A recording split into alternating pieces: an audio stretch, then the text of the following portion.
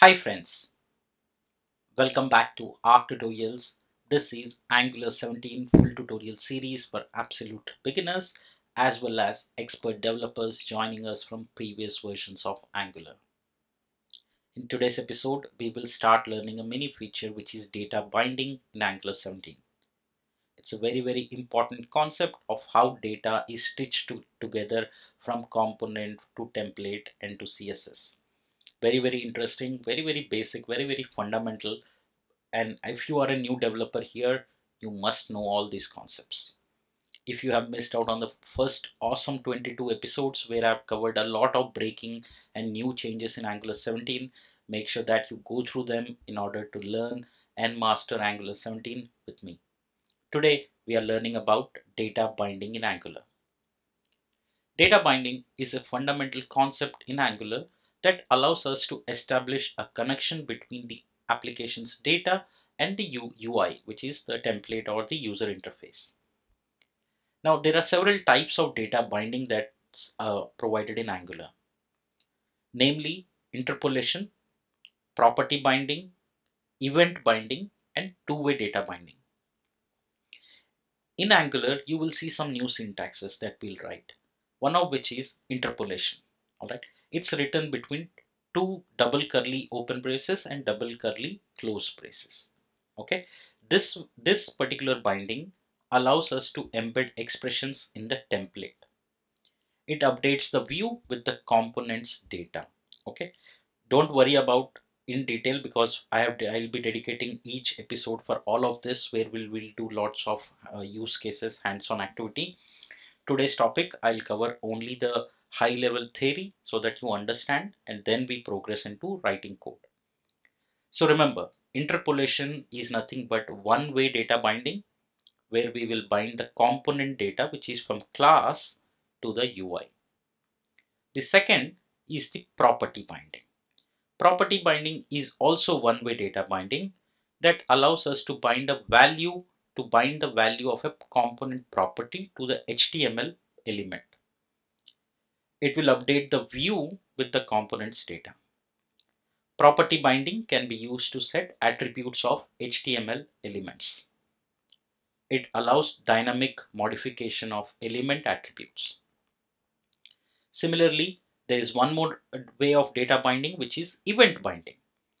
Event binding is nothing but one-way data binding that binds an event in the template to a method. I'll give you an overview of all this in the code right now, but we will deep dive each one of this into the next episodes as we progress. Now, two-way data binding. Two-way data binding combines property binding and event binding. It allows data to flow from component to the view and from view to the component. Okay. I know if you're new here, these words may be little complicated or complex, but trust me, it's the most easiest thing. And I'm going to show you right now by creating some notes and explanation. I hope that should help you understand the basics. All right, so this is episode number 23. We are learning data binding. All right, so let's close this here. We don't need this today. All right, so data binding.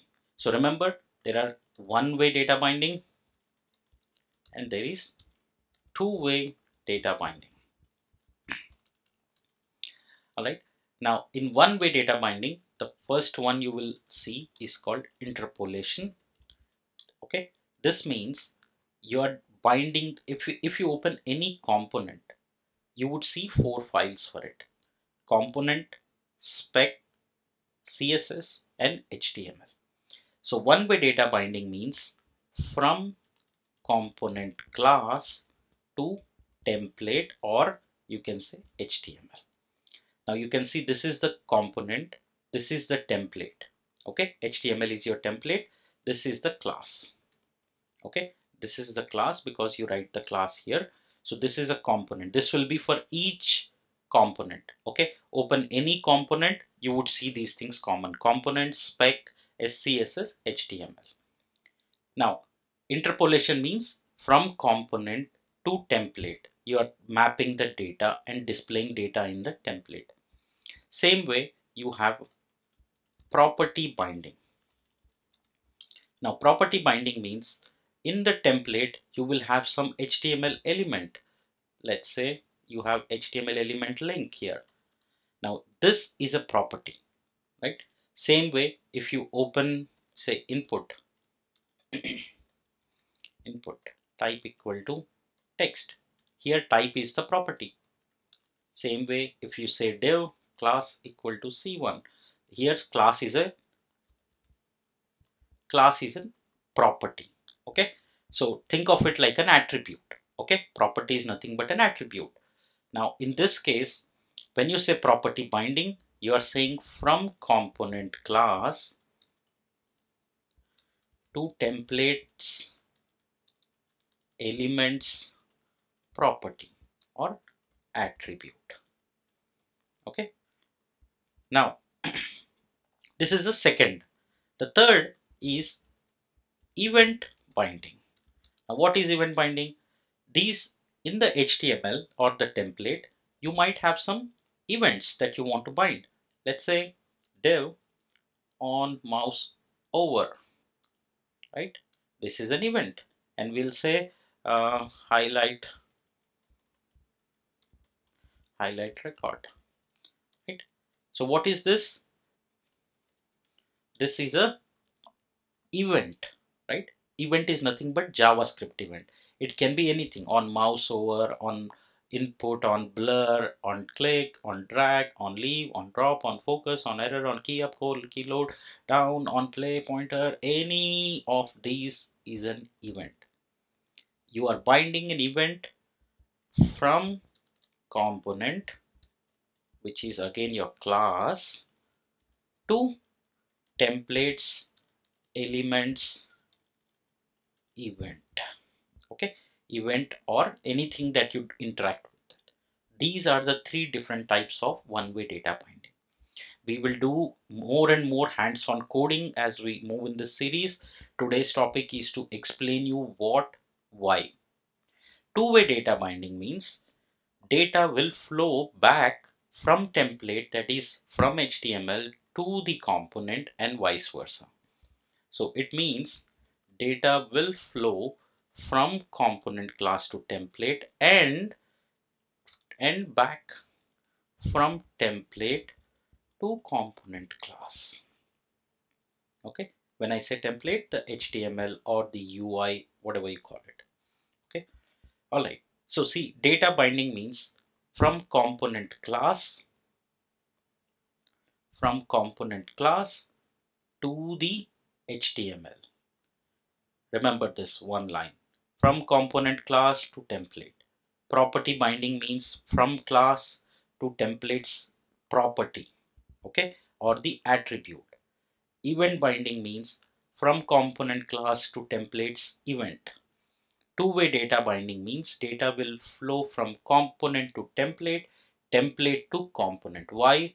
Because you will need data from user in terms of say forms, right? Your application will have dynamic forms where you want to collect the data, send it back. You might want to do some data mapping from component, etc. It can be anything. There can be many use cases, but most importantly think of forms. Let's say contact us form, add a new user, edit a user, where you need to collect the data from user, send it back to database. So you need two-way communication from component to template, template to component, right? I hope the concept of data binding is clear, because in the next episode we will start implementing all these things that we discussed now. Starting next episode, I will first show you different use cases of interpolation, then property binding, then event binding, and then we'll do two-way data binding. Okay, I hope the concept is clear, because like I said, in the next episode I'll cover data binding, one-way data binding, interpolation. I'm trying to cover each topic in Angular 17 in detail for you so that you can learn and master Angular with me. I hope you like the series. If you do, please do hit that like button, share, subscribe to my channel. Thank you.